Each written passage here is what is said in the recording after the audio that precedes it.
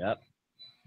Yeah, and Daniel says Alonzo never gets the respect that he deserves, West Coast legend. That's why we're here. We're here to change that. And speaking of that, real quick, I just want to give a shout out to Alonzo and this channel, and especially you guys out there before we go on, because you guys are the reason that this channel just this week reached 10,000 subscribers. Much love, folks. Man, that was a milestone that we've been waiting to hit.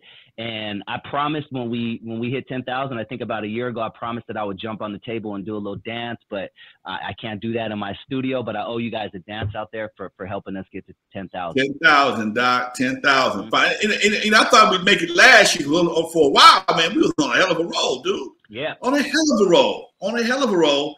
And Corona hitting us. Brakes went on everything. Yeah. So we had we had almost 800 people join the channel just in the past 30 days. So if we keep at that rate, we'll be at 20,000, 25, 30, and 100,000 before we know it. And Alonzo will get the respect that he is due, because you are correct. Whoever said that in chat, that he definitely deserves that respect. You know what? Let me correct that. I've never been disrespected. I just don't get the recognition. That's exactly the word we're looking for. I've never been. Yeah. I get respect anywhere I go. Okay, I've always been respected. I mean, you know, Q, my name falls out this mouth on a regular basis.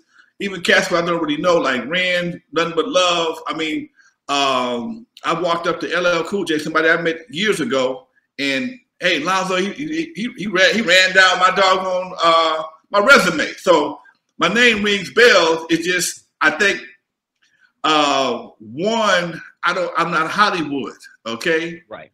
I'm not Hollywood, okay? I'm still hood. I'm not Hollywood. I'm Hollywood, okay? I can do Hollywood, but Hollywood, you know, it changes you, man.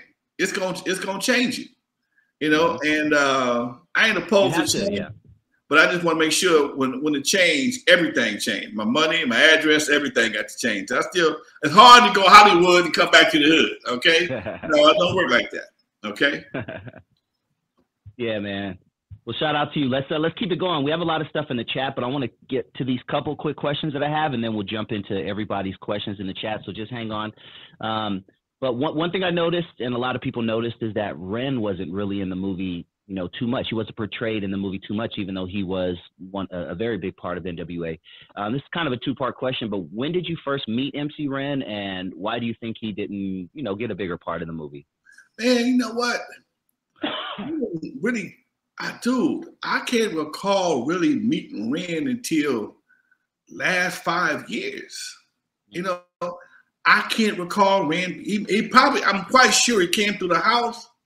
But you got to understand, most of the guys from N.W.A, except for Q, they were introverts, man. They're introverts. They're not outgoing personalities, okay? They're real quiet, real laid back. Even Easy. Easy was a real laid back dude, man.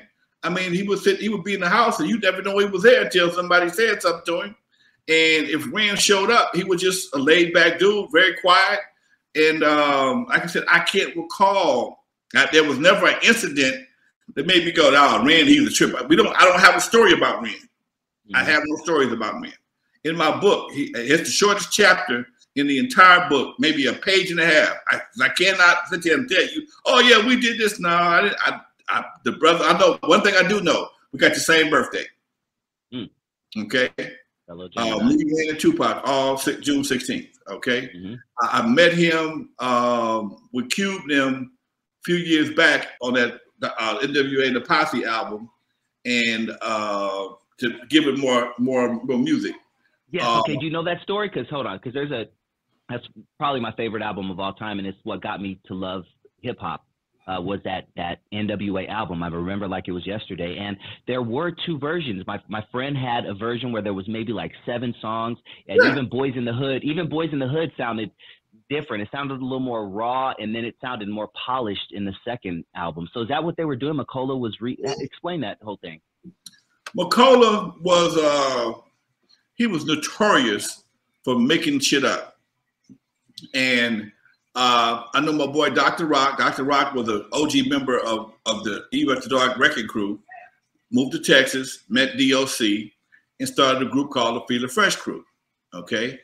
Somehow or another, I think he did a publishing deal with one of the guys at Michel'le, or he maybe did a master purchase deal with one of the guys at Michel'le. Somehow or another, when they decided to do the N.W.A. and the Posse, they would short some songs. So they just threw on the Feel the Fresh Crew and a couple other songs they had in there. Michel'le was notorious for trying to find, because the album back then made you more money than an EP. Okay. And I believe, if I'm mistaken, N.W.A. and the Posse was originally an EP. Okay. That's the one that, like 7 songs, 6 songs, 7 songs, something like that. Right. So they threw on the Feel the Fresh Crew, give us some more look. Same album cover. Okay. Yeah. Pretty much same album cover. So you had Jinx, you had Crazy D, you had see Chip was there, I believe. Yeah, Chip. Only person wasn't there was ran the NWA, ran the Yellow. Ran the Yellow wasn't in that on that album cover. Easy was there. Candyman was there. Jinx was there. Candyman's in Arizona. Jinx is in LA doing whatever he does. Crazy D, I talked to him. I got to call him back. He was dealing with some health issues. And the other guys, I haven't seen since that album cover, to tell you the truth. Yeah, let's see, Rendezvous. Rendezvous, right. Yeah, okay. Yeah, I'm just looking at I just pulled up the album right now. I'm trying to picture everybody. What a classic album this was. He's supposed to be on my show sometime soon. We was missing each other during the COVID. But I ran across him finally after all this time. Because he was the original artist for Ruthless Records. Very talented brother. But him and Easy fell out behind some money or something, or contracts or whatever the case may be. And that was it for that. But I'm gonna reach out for him. I got his number. I'm gonna reach out for him and get him on the show. Damn, I bet he has some good stories, man. That's dope. Yeah.